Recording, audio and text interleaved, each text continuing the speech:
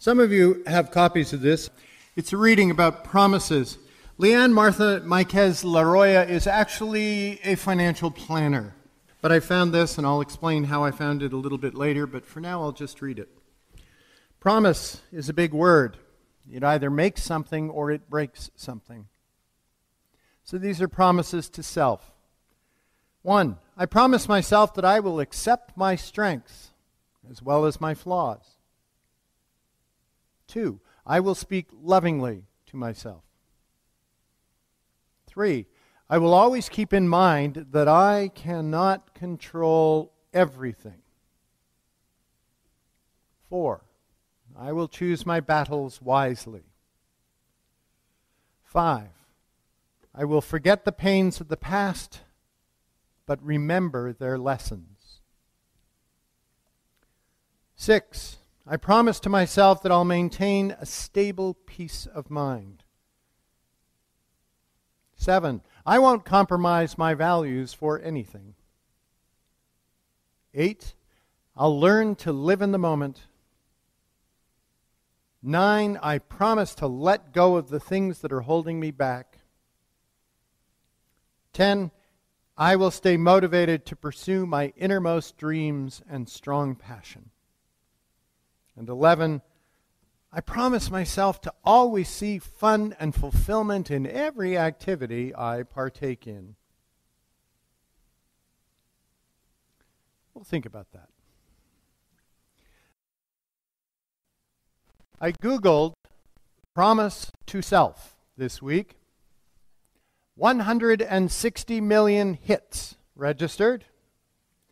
It would seem that making promises to ourselves is a big deal and a big business for life coaches, therapists, personal trainers, and financial planners.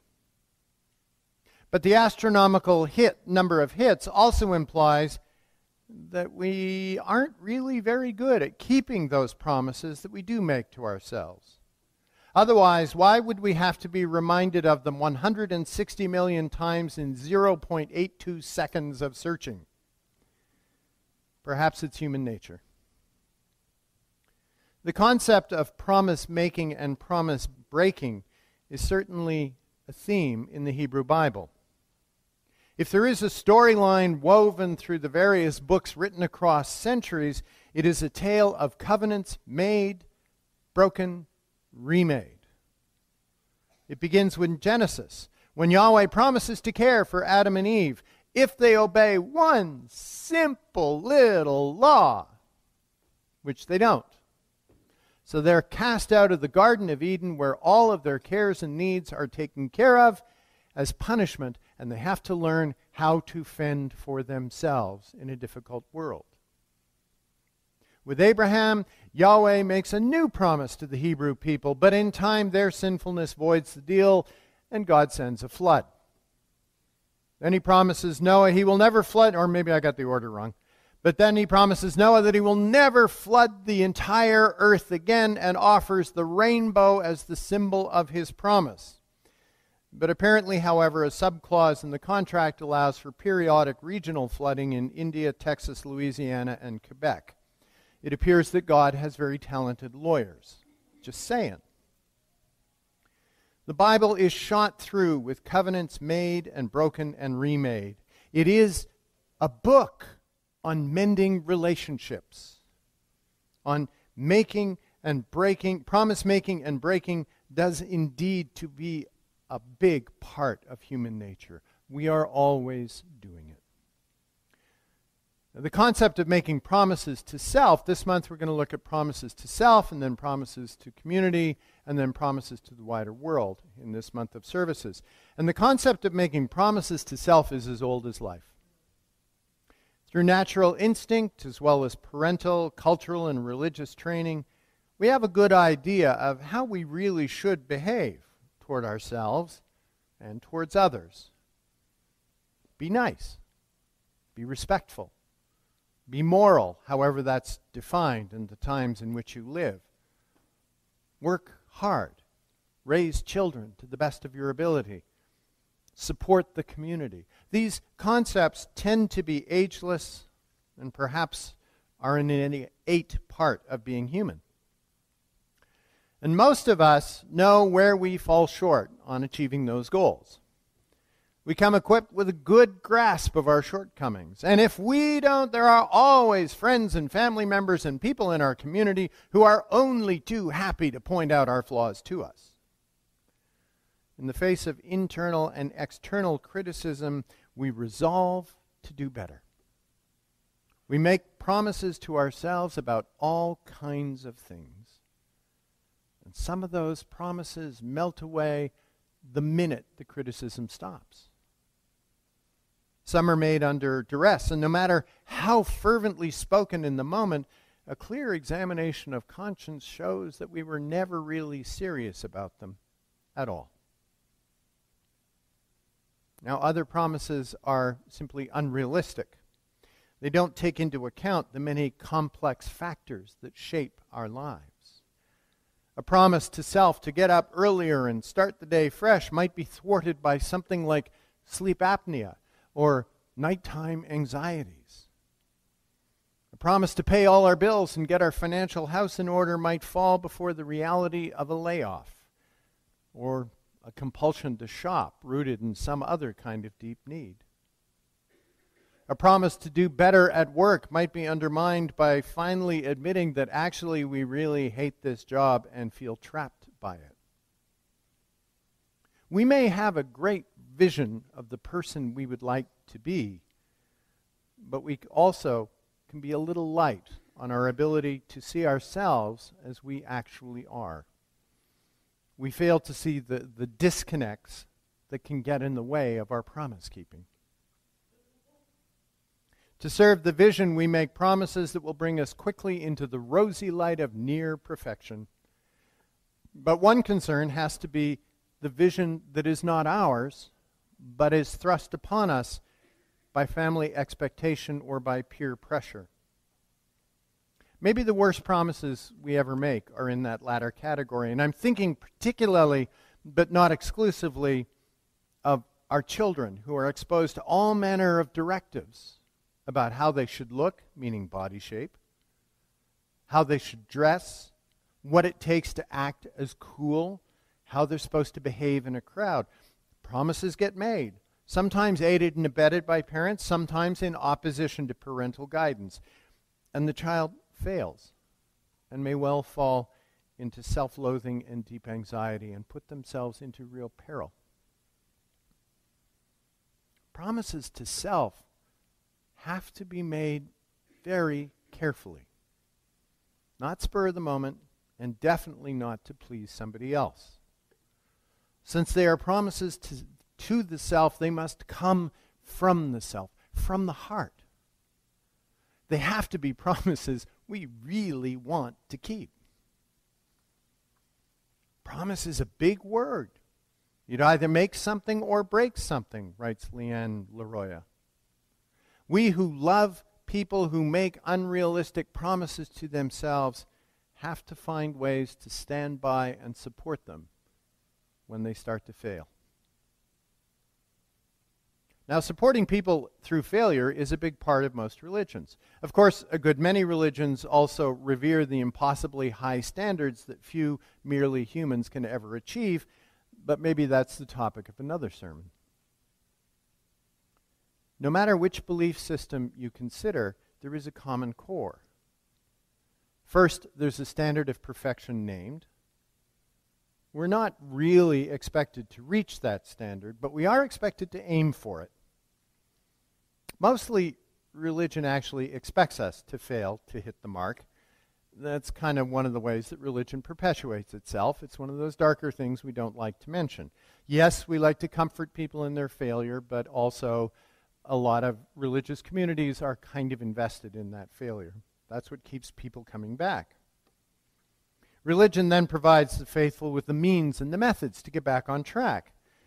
Perhaps it's making amends or doing a penance of some kind or confessing our failures or meditating.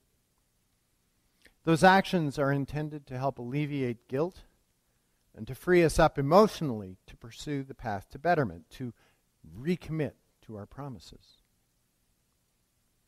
Most spiritual forms work at exploring the meaning of those promises and reinforcing commitment.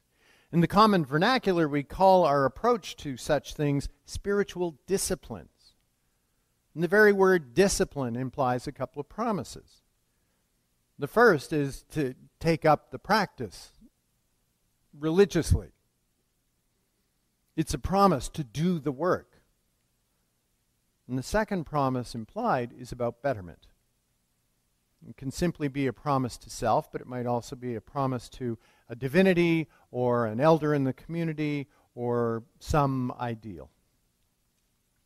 The core concept of a spiritual discipline is to pursue a path that liberates oneself from the rational, from the everyday, and especially from the rationalizations that we use to justify all kinds of action. It's designed to connect us more deeply and more closely with whatever it is that we hold most dear. And the implication is that promises made only with the head are not really worth the paper on which they are printed. It is only the heart promise that stands a chance of lasting and reshaping a life. And that's a key thought. I've read, and I'm sure you have, that health clubs and gyms make most of their money in the first 3 months of the year, right after New Year's, as people pony up to support their New Year's resolutions. In that first quarter, the clubs are crowded with newbies and returnees, and the regulars just have to kind of grin and bear it for a while and line up for pieces of equipment and dream of April when they all go away again and things get back to normal. The promises we make, therefore, with our heads that we make, therefore, are often should promises, imposed upon us, or sometimes imposed by us, because we should do things, ought to do things differently. We ought to get healthier. We ought to eat less. We ought to spend more wisely. We ought to call our mamas weekly. We ought to go to church more often. Okay, that's a good one. They really aren't promises. Most of the time, those are things that are made with the head, not the heart. And for all we pay homage to our mighty brains, it is the least useful organ for keeping promises. The brain is not trustworthy. I know. I've made a gabillion promises with my brain that have gone nowhere because I know I have the ability to think my way out of a promise just as quickly as I think my way into a promise. Maybe that's just me. Maybe I am the only person on earth capable of talking myself into and out of things on an almost hourly basis, but I kind of don't think so. The brain is not that trustworthy. No, I think real willpower comes from somewhere else. Maybe it's the heart, maybe it's the whole body. If I were more traditional in my religious thinking, I might give credit to Allah or to God or some kind of divine grace that suffuses us and gives us deeper strength and resolve. Perhaps that is the answer. Maybe prayer does work for you as it does for so many. I simply don't know. That's a decision I have to leave with you. That's our Unitarian way. You have to decide your own faith questions. I have a different approach that doesn't actually involve prayer. I bet that if each of us quietly looks inside, we can recall a time when we had to make some kind of life-changing decision, something that took real courage, something that caused us to fight against the currents in which we swim. We might have made a long list of pros and cons before making our decision, but in the end, the decision isn't made in the head. It's made in a more holistic way. And I often joke, except it's not a joke, that when I have a difficult decision, I lay out all those famous pros and cons, and if things are still not clear to me, I flip a coin. Head is choice A, tails is choice B. But here's the trick. I never look at the coin when it lands. I give it a really good jump. And while in midair, I pay attention to the voice inside my head that starts shouting, "Tails! Let it be tails! Let it be tails!" Because I know which promise I want to make. I just have to get out of the way of my own heart. It may sound silly and whimsical, but for me, it isn't. It works. Frankly, it's what brought me to this congregation 21 years ago. Thank you. Check's in the mail. It's a way of finding out what promise I'm actually willing to keep, what change in life I'm ready to accept and embrace. And for me, it works. As Liane Laroya wrote in our reading, promise is a big word. It either makes something or it breaks something. As for the list of promises she posts, here's as good a one as any. I suspect each of us can find something in that list that strikes us strongly, either because it's a promise we've already been keeping or it's one that we are ready to be keeping. I feel good about number 1, for example. I promise myself that I will accept my strengths as well as my flaws. I think I do that pretty well. I still think pretty well of myself, but I understand that I am far from perfect, and it doesn't bother me that much. I might not care in the moment if any of you point out my flaws, but I will think about them and take them seriously and eventually grow comfortable with them and do something or not. I think it's pretty important to accept ourselves for who we are and not to let the expectations of others weigh on us too heavily. On the other hand, promise number 7 has sometimes been a challenge for me. I will not compromise my values for anything. Right. That's a tough one. I'd be flat out lying if I said I was completely successful with that one. For example, I value freedom of speech, but I won't tolerate abusive language, except when I'm not brave enough and I just sit silent and let something pass. Okay, there's a double defeat for my value right away, and I haven't even opened my mouth yet. I would not have to work very hard to come up for a couple of other examples as to how that one's difficult and others on the list. But that's not the point. These are not the list of promises you have to make. Rather, they're a little bit more like our 7 principles that guide us in our Unitarian way. These promises don't stand as hard and fast rules, but as suggestions of the kinds of qualities and goals we might want to adopt if we're truly interested in fixing something in our lives. It's a good list to look at now and then, for it reminds us of approaches and qualities that can make our lives and those around us a little better, especially the ones that when you read them go, ping, that's important for you. A final thought is that we should, but it may be 11 promises. What I wanted to say was, it may be that 11 promises all at once are a little bit overwhelming. So maybe start simple. Just one. Just pick one. See which one sits comfortably with you, and see how you can work on that one. So a final thought is that we should not be too hard on ourselves for failing at keeping at these promises. As Browning famously wrote, but a man's reach should exceed his grasp, or what's a heaven for? Amen.